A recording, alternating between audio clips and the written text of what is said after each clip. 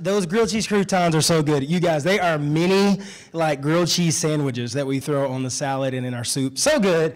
But yes, as she said, I'm Omari. This is my lovely wife, Abby. That's our daughter, Everett. And then we are pregnant as well. So we're going to be having another little girl in September. And so we're excited for that. So we are the founders of Head Hospitality. So under that umbrella of Head Hospitality are our three businesses, Cheddar Box, Pop's Lemonade, and Mac House. Yeah. So how many of you had been there before to one of those things? Okay. And how many of you haven't? Yeah, I got some free Mac coupons for you guys. But all of you get to have them. All of you get to have them. Here we go. And just before we head into the rest of this, how we're going to operate today is less like a presentation and more like participation. So we could come with a lot of our own ideas or thoughts of like what we think you want to hear. But what we'd rather do is give you a little bit of backstory into our company, what we do, like the core of our company. And then we want to open it up for, let's just have a dialogue. Let's answer some questions that you have.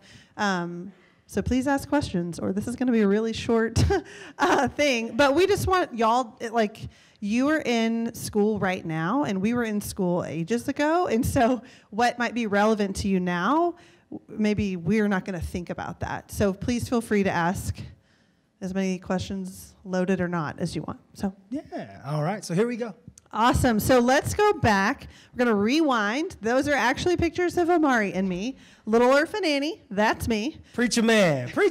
Or she calls me a vacuum salesman. Looks like a door-to-door vacuum salesman to me. Thanks, babe. I think it's based on the context of how we grew up, you know? Yeah. The preachers that I went to didn't wear three-piece suits. I mean, my mama had me looking good. But we want to tell you how our entrepreneurship journey started. So during my Little Orphan Annie phase, many of my friends were playing doctor, nurse, mom, teacher, that kind of thing. But I was never interested in that. From my earliest memories of play, I wanted to be a shopkeeper. I wanted to be a designer. I wanted to make something with my hands and convince my mom to buy it. I mean, like, I literally was just always into that. My mom was amazing. She let me pull all the like groceries that I wanted out of the pantry, put them on our dining room table. I'd even pull out the wax paper, which I like saw on the old Westerns that my dad watched, but and wrap all the groceries in that, bag them up, and use her old checkbook to write. I didn't know what I was writing, but just write money, And my dad had this cool calculator that like printed paper, and so I would run a little tiny shop all by myself on the dining room table. And most of the time, my parents didn't come buy anything, but it was fun, and that's what I was doing, just always involved in, like, when my imaginative play was always around creating something for other people to experience or to enjoy, and then of course make money off of it. Like, that's entrepreneurship. So fast forward a little bit, like into high school days, I decided, okay, you can offer a product or a service for people, and you can make money off of it. My parents wouldn't let me have like a traditional job so I could focus on my studies, which I did not really do, but they tried to encourage me in that way. But I found out, okay, my friends' parents are always talking about their cars are dirty, so I said, I'll clean your cars. So I started this little miniature auto detailing business. I only charged $25 for like wash, rinse, wax, and Armor All and stuff on the inside. Now I know that I was like, that's why they hired me, because it was so cheap. But so I did that for a while, and then decided I wanted something a little bit more serious.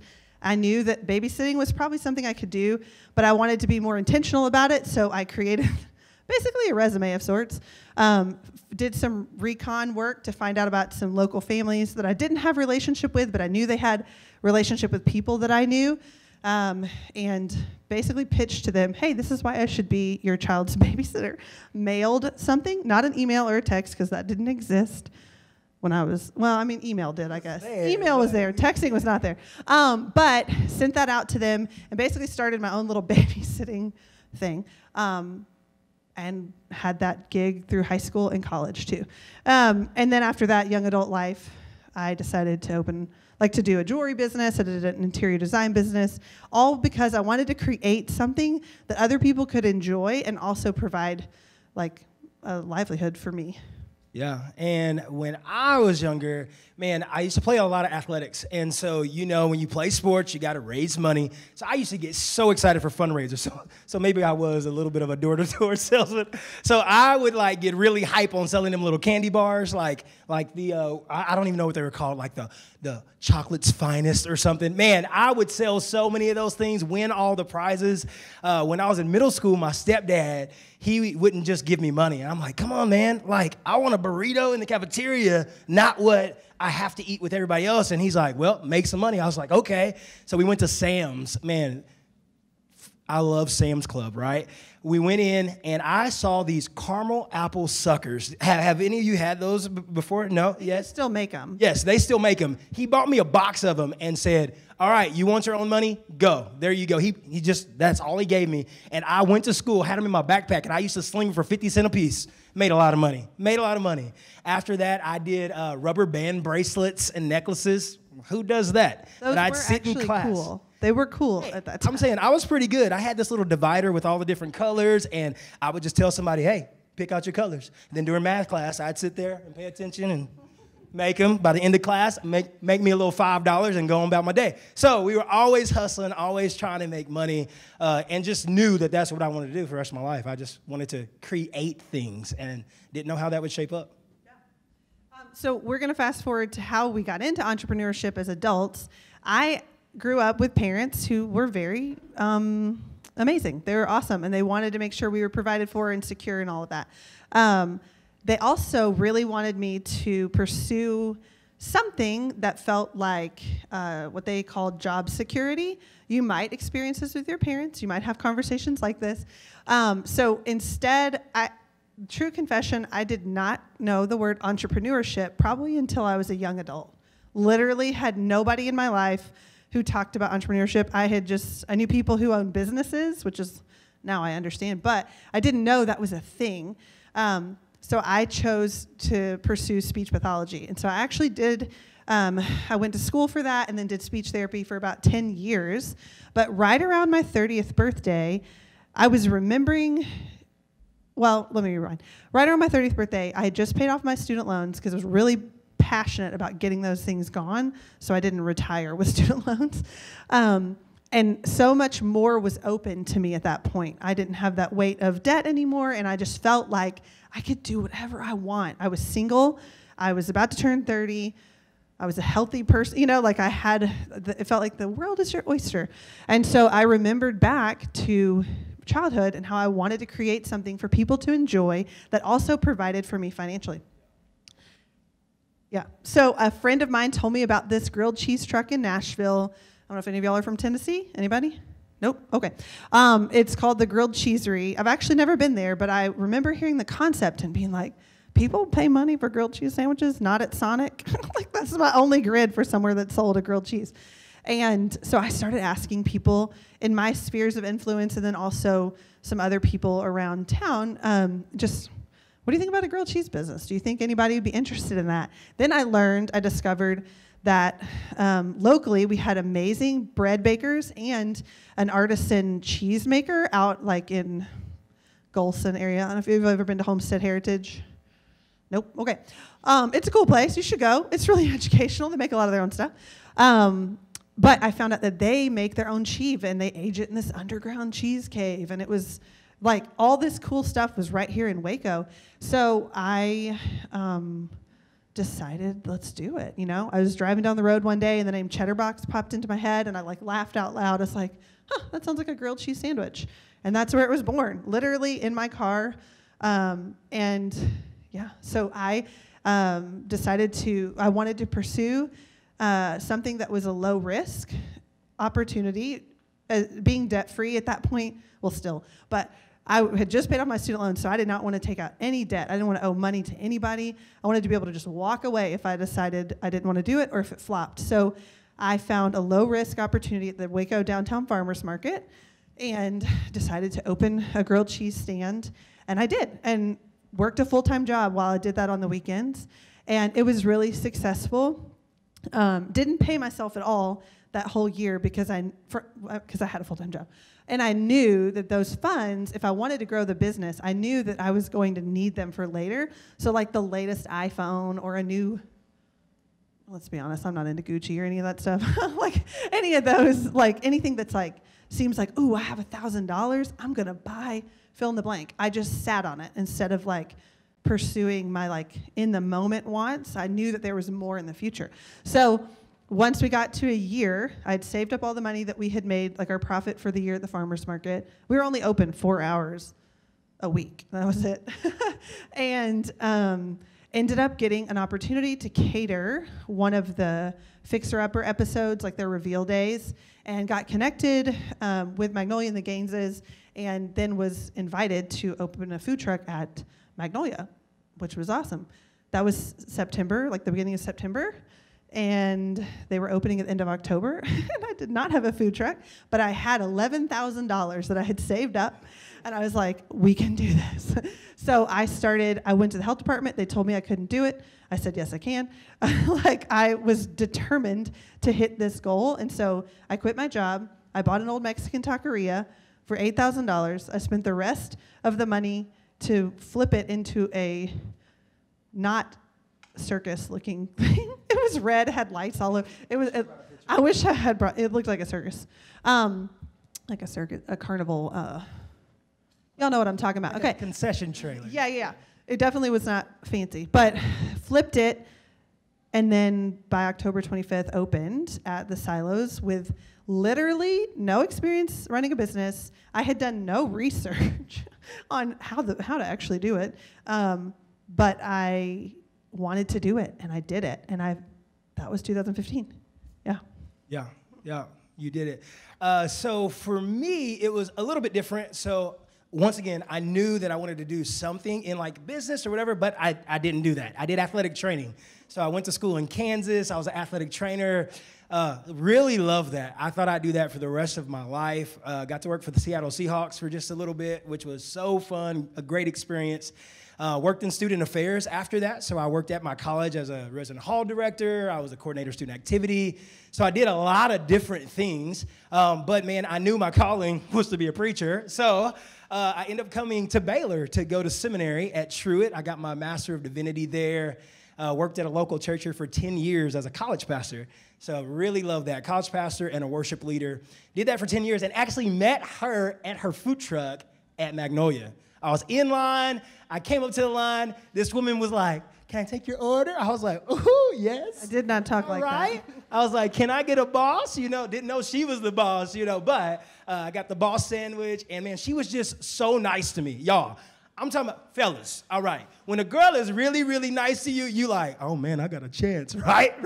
That's how I felt. I was like, man, she's into me.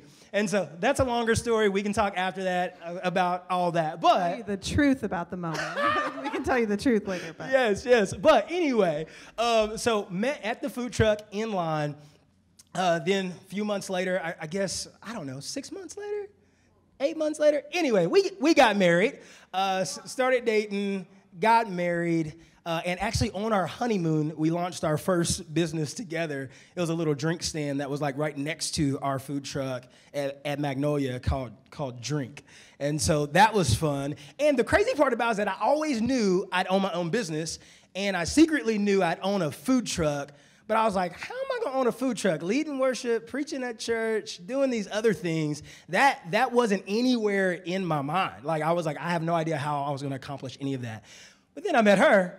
And she was running the truck with my favorite food, cheese. Come on, how many cheese lovers? Yeah, all right. And so I was like, man, Lord, this is awesome. And so then we had that. Then we did our drink stand. And then we were thinking through, let me put a timeline up here. We were thinking through, she had a ton of local support when she was at the farmer's market.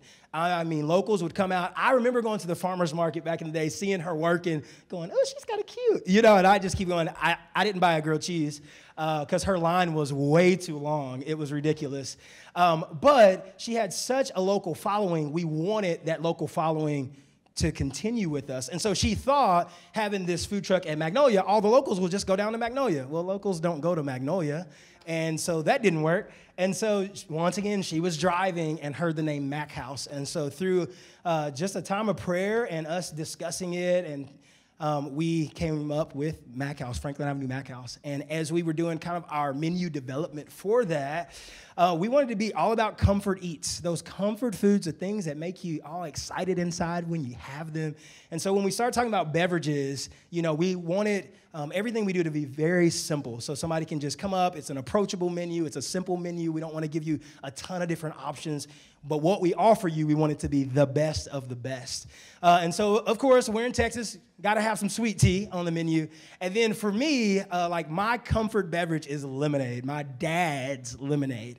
My dad taught me this lemonade recipe when I was 10 years old. I remember we were in the kitchen together, and he was teaching it to me. And he was like, now, son, this is the best lemonade you ever going to have. And I'm like, yeah, right, dude. And I had it, and I was like, oh, my gosh. How did you do this, you know? And man, loved it. And so I was like, Abby, I got it. We're going to do tea and lemonade. And she's like, I'm not really a lemonade fan. I was like, well, you ain't had this lemonade. Watch this. I whip it up for her, give her a try, and she's like, that's not bad. I'm like, you are crazy.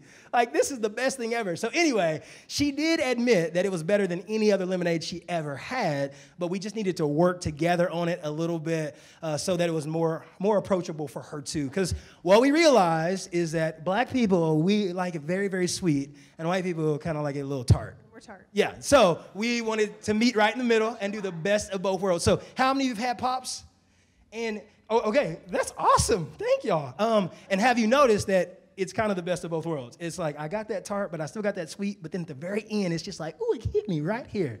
That's all her. She's like, it needs to be a little more tart. I'm like, we need more sugar, you know? Anyway, so we decided to come up with that lemonade for Mac House. And you guys, it was a hit. Like, Mac House was going well, but then we just saw people coming through line, and they would just get lemonade. And so I was like, man, like something's going on here.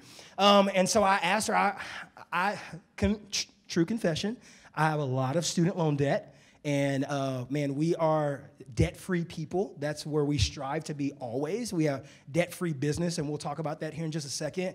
And so I was like, I want to do something to get rid of this school debt. So I said, hey, can I bottle this lemonade and sell it at Magnolia? Because we have thousands of people coming there every single day. And she said, yeah, as long as you do it all by yourself. And I said, thanks for the support, babe.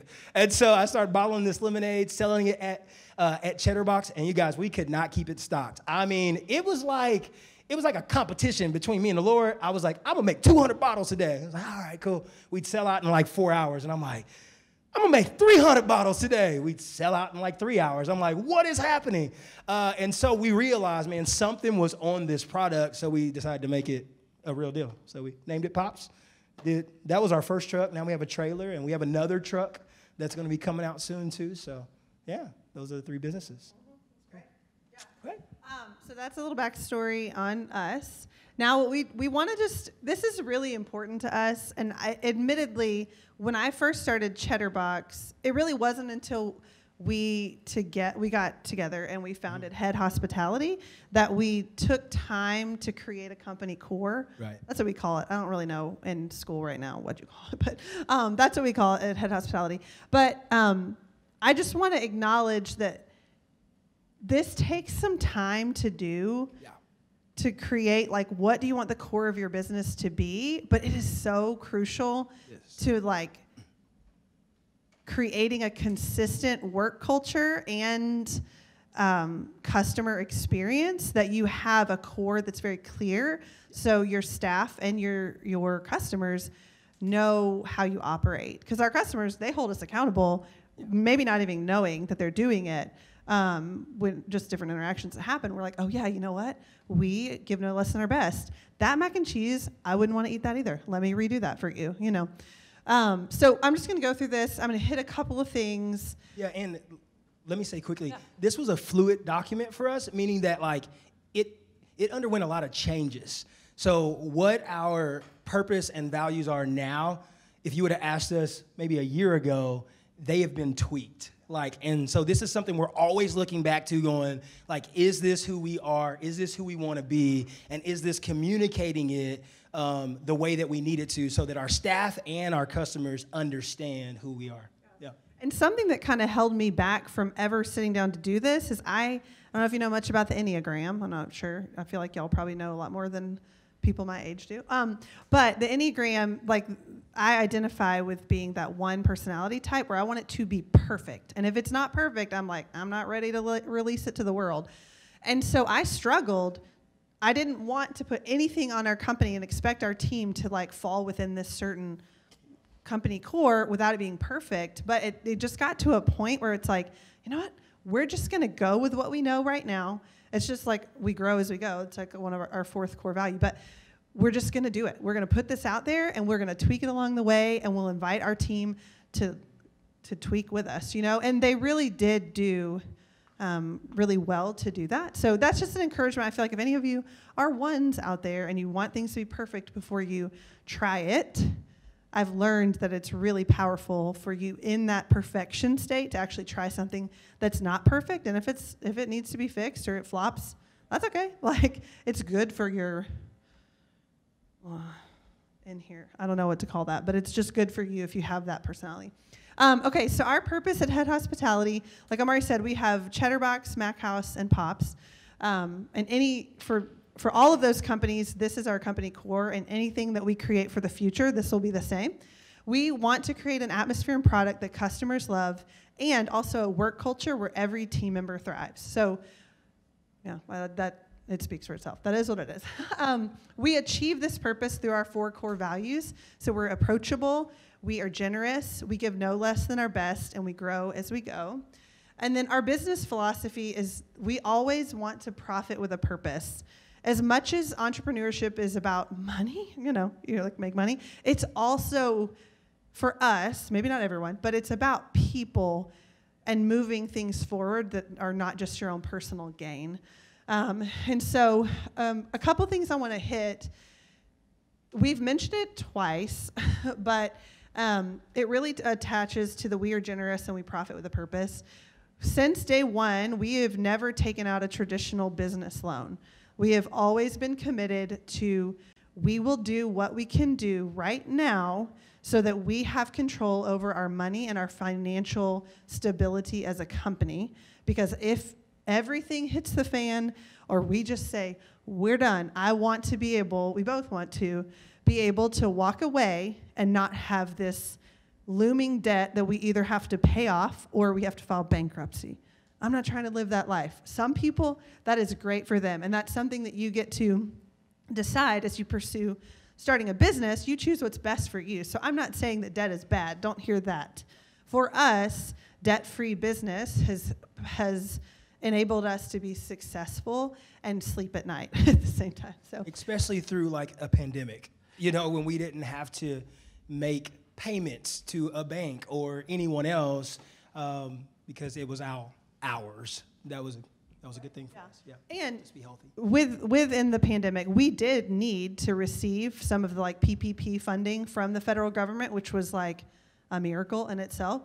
And I can't imagine people who had no savings what they did. I just don't know how they made it because we had PPP plus the savings account that we had like racked up. Unfortunately, it kind of depleted a lot of our resources for future growth, but that's okay. We're all going to make it through this pandemic because money will continue to come in. But so the way that attaches for us to we are generous and we profit with a purpose, when we're in control of like the finances that we have and we're not like, oh, okay, this money comes in, but like all this money goes out and there's like barely any left except to pay ourselves and then that's it. We are able to be generous with what we have and what we feel like God has given us as a business.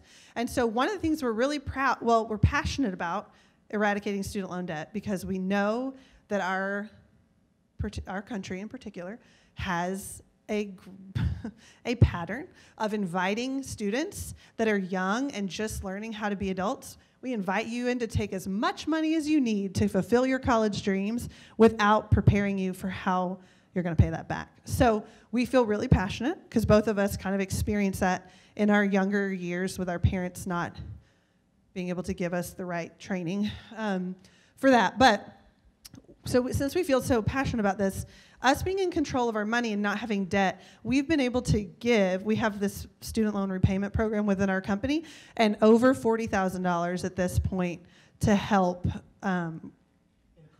In a couple years, yeah, to help our people get out of debt. So one of the girls is like completely debt free now.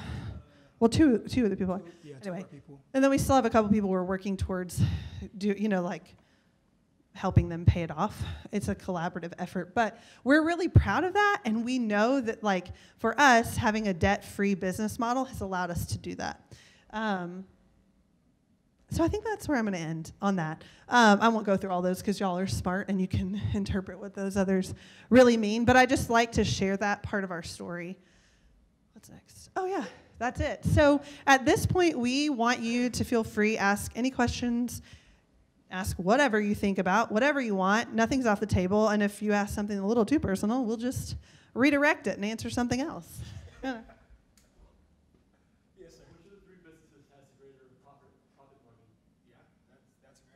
You want me to answer that? Yeah. Pops. Beverages. Great industry to go into. Yeah. The reason is they're simpler to make and they require less ingredients. But how many of you have bought a $6 latte recently? Anybody? Common Ground, Starbucks, But our culture pays for it. You've charged $10 for a mac and cheese, and people are like, I don't know. It's just mac and cheese. But I'll pay $6 for a latte. I don't understand the mentality behind it, but it's true. So if you were thinking about an entrepreneurial endeavor, beverages are a great way to go. So for perspective, Mac House, all of our businesses are profitable, but we made, I don't remember the actual number, but I know that we made less at Pops last year, and we pulled more profit from Pops than we did like Mac House. Because cheese is expensive. Cheese is very expensive. Yeah. How did y'all get Pops into Baylor? What was the whole process behind that? Yeah. I'm going to let you answer, but I need to know, have y'all in any of your classes talked about predictive index or culture index? So it's basically a way to help you understand how you're going to navigate this is my really bad explanation, but how you operate within a professional setting in your work environment. So Omari Tess is a rainmaker. It is what it sounds like. He has an uncanny ability. There's that word, uncanny. Ability to, in the most healthy and positive way possible, convince people to do what he wants. Follow his. Really bad. Not manipulative. He just had people want to do what he pitches. So that's what I'll say about that, and then I want you to tell. Yeah, I think that was built on relationship. Since I when I came here to go to Truett, I had a graduate assistantship in multicultural affairs, so I got to work with student life staff and all that team for a few years. I was a resident chaplain on campus, so I was very connected during my 4 years at Truett, and then stayed connected because I'm also a mentor within the religion department as well. So it's just connection. And so when they decided, hey, we want to start having food trucks come on board on campus, they just gave us a call.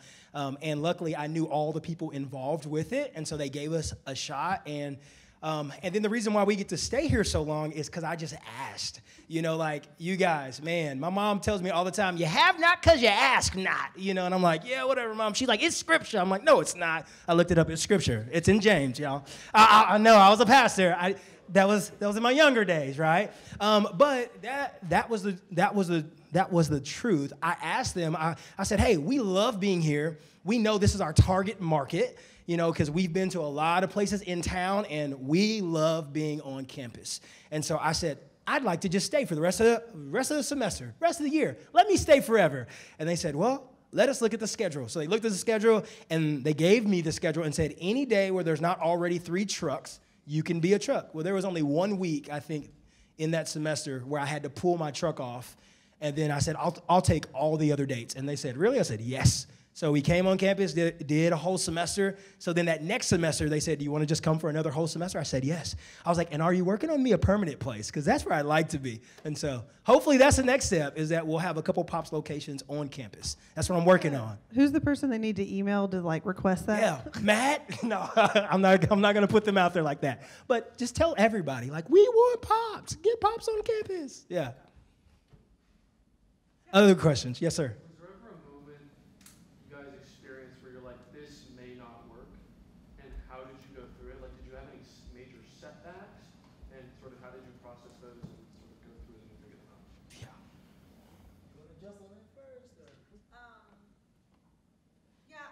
I think before, like pre-pandemic, it wasn't all sunshine and rainbows, but it was definitely working. Things were working. And now that the pandemic has created such a supply chain, inflation, blah, blah, blah, all that stuff, it's created such a challenge or an opportunity for you to reshape your business model. We're actually currently looking at, okay, so at what point does a customer max out at what they will spend on a grilled cheese sandwich, on a cup of lemonade, on a mac and cheese? So I wouldn't say that we've ever been in a place where we're like, I don't think this is gonna work. It's more of being in a place of, do we wanna keep doing things the way we're doing them? Because although it's working, is it really fulfilling? Oh, that's not there anymore. Is it really like hitting our company core and creating a work culture everyone thrives and our customers get what like the best? Because prices are just constantly increasing. Like literally, we buy, I don't know, 200 to 300 pounds of cheese a week, and our cheese prices change every month or two. So to keep up with that is a challenge. So we haven't had it yet, but we're kind of in the middle of those hard questions now, Yeah, and I think that we haven't had as many of those experiences because we invite a lot of people into our process. Abby and I are both a part of like a round table of entrepreneurs. So she has her round table, I have my round table. And so we can go to that group with questions and, is this a good idea? We also have a lot of friends that are in business that we really confide in. And so just getting more eyes on what you're doing really helps so that maybe failure gets to be pushed back a little bit further because we really do our due diligence to kind of think things through really well with other people, with community, to make sure that what we put out is going to be something that's going to be good. Yeah, good question. What other questions you have? Yes, ma'am.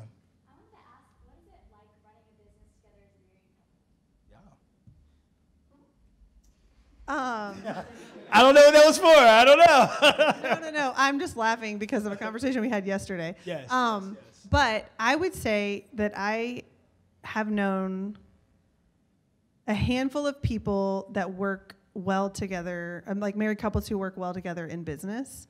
The majority of people that I've known prefer it separate. I don't know what the trick is, but I know that Omari and I, our personalities just mesh well. We're so similar in so many ways and so different in the ways that affect business. And so I tend to be more of the like numbers, vision. I mean, my title technically is CEO, and we don't have a title for him yet. We're working on it. But I call him our chief business development I don't even officer. have a title, y'all. This is all very new. Like the titles are very new, and they don't really mean that much. I just take care of the like finances, vision, back this side of things. And he's more of like the face of the company, which is great because I like that better.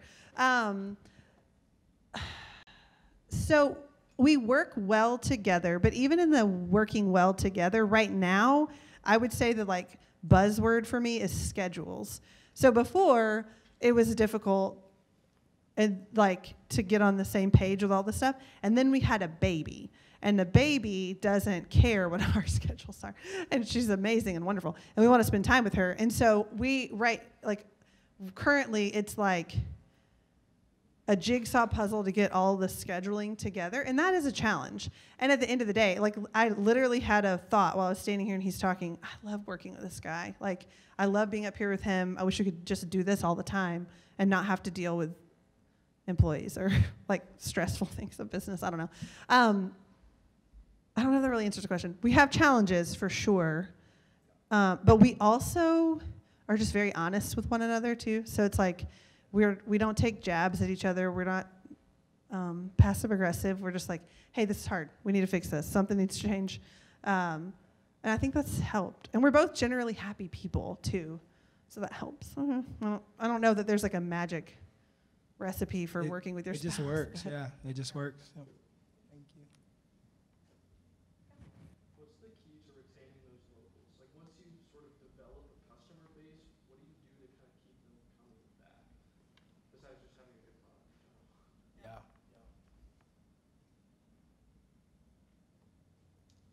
One thing I know that we get feedback all the time at Mac House, and it's really, really important to us. It goes back to that approachable piece, like we are approachable. So we are as concerned about their experience with the product as we are about their experience with our team and our business and everything we offer. So I really do think we have like consistent people who return all the time. Our staff, we've trained them this way.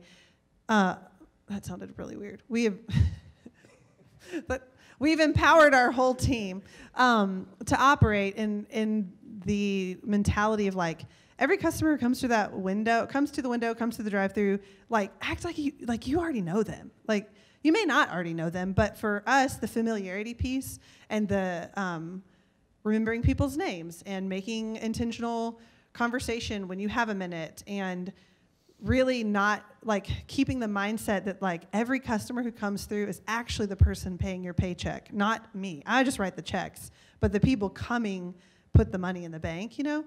And so I think that approachable environment is what I've seen, because that's the feedback we get most often from customers is like, man, your team is just so nice. Like they are so encouraging and I always feel better when I leave. And that's what we've always strived for, and our team does a really great job of doing that. Yeah, and that truly is probably what brings people back. Like we love food and beverages, but we're about hospitality. We want to take care of people. We want to love people well. And it just so happens that we feel like we can do that best through feeding people. You know, like somebody invites you into their home, and they sit you at their table, and they feed you and they serve you. That is hospitality for us. And so we do think that that's what helps bring people back. But there are a couple practicals. So we have like a Square online system. And so Abby sends out newsletters from time to time, and that goes to our customer base. And those might have coupons or specials and things like that that would help our customers to come back. And so we do have those practicals.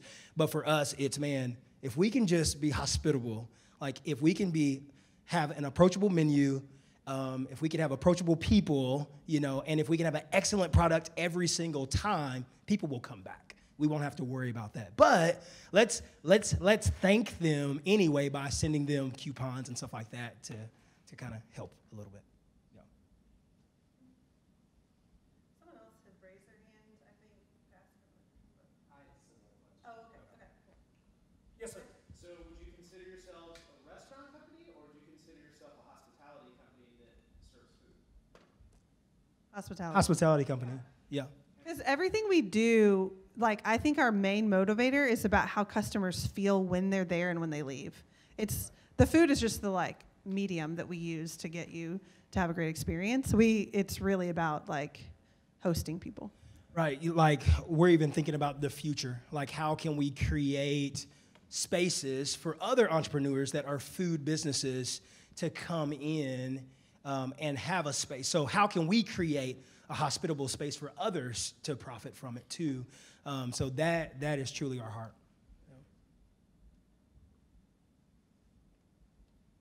Any other questions?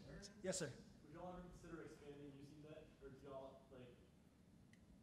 I know you said it's not necessarily a bad thing, and y'all like the peace of mind of having it, but I could see expansion being easier with that. Yeah. If that becomes like something you consider.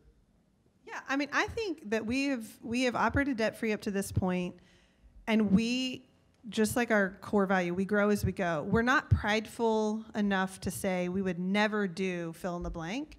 Anything I've ever said I would never do, I ended up doing. I mean, it's like, you know, like it's like self-fulfilling prophecy. But like we will just, every financial step that we take as a business will be calculated and the risks will be weighed before doing it. You know, we've in the industry, we have chosen, I actually kind of chose us, we both just love hospitality. But in this industry, we know it's like the #1 industry to tank fast. Like if you start a business, most restaurants don't make it past year 1, much less, they say if you make it to year 5, you probably have a good run, but even still, pandemic happens and you're kind of left at the mercy of that.